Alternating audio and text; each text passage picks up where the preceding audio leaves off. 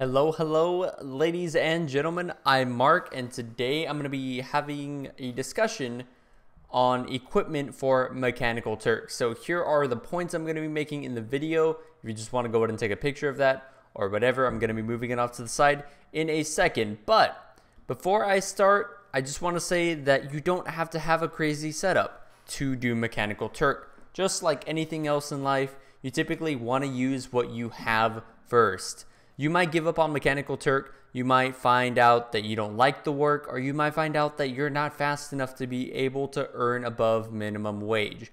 These are all important things, and you need to consider that before you do start investing into a better computer setup. So let's go ahead and start off with the laptops. Now I'm going to give a laptop recommendation, and then at the end of the video I'll also give a something for the PCs, because I'm assuming most people here are using laptops, quite frankly, because not everybody has $1,000 to throw at a gaming PC. So let's go ahead and start off with the laptop.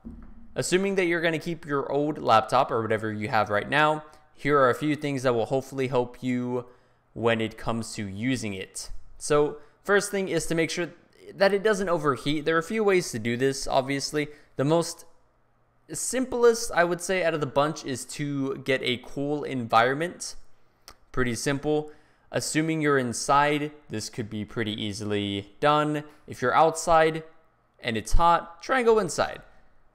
The next thing is to elevate the laptop. Elevating the laptop, there are plenty of laptop stands, and I will have one down linked in the description.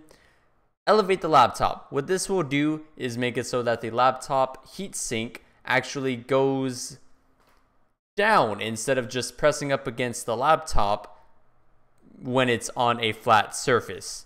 So pretty simple concept, but that's something you might not have thought about.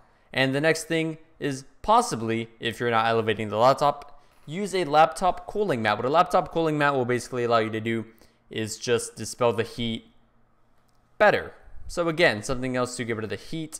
There's also, use a laptop heat sink. Again, these are all basically things that help get rid of the heat from your laptop. You don't want your laptop overheating and it breaking and you not being able to do MTurk. So aside from that, there's also clean your laptop of dust and don't work on your bed. These two are one in the same. Basically what I'm saying is that you don't want to get dust in your PC. So the bottom of the laptop is probably where the fans are, probably where the laptop likes to breathe and dispel heat. Well, if it's breathing on the bed where you sleep and where you spend a third of your life on, where you shed a bunch of skin, it's going to be sucking that up and it's not going to be good. So there we go. I'm going to go ahead and show you guys a decent laptop if you are interested in that. There is a Lenovo ThinkPad T420. The Lenovo ThinkPads are relatively good used or refurbished laptops. They have pretty good keyboards to type on, relatively decent. Then they also have a little thing in the middle so that you don't have to actually use the touchpad if you don't want to use that.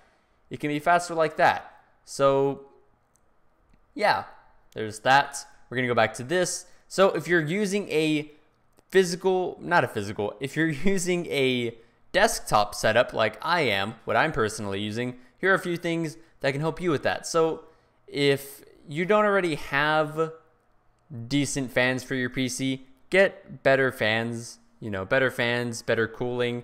And on the same topic, don't overclock your PC if you don't know what you're doing. You're going to end up destroying your PC and it's not going to be good. Just for that extra little ounce of performance, it's not worth destroying your computer. Again, it depends on if you know what you're doing. The next thing is to buy more RAM. More RAM is important for those of you who are going to be using lots and lots of scripts like me. I have 8 gigabytes of RAM and I still feel like sometimes my computer does slow down a bit. But having more RAM will be better for multitasking. So if you're using scripts, if you're listening to something on Spotify, if you have a bunch of Chrome tabs open, like you might have on your computer for whenever you do MTurk, that's going to be really, really helpful. Now, the next thing is to buy a second monitor.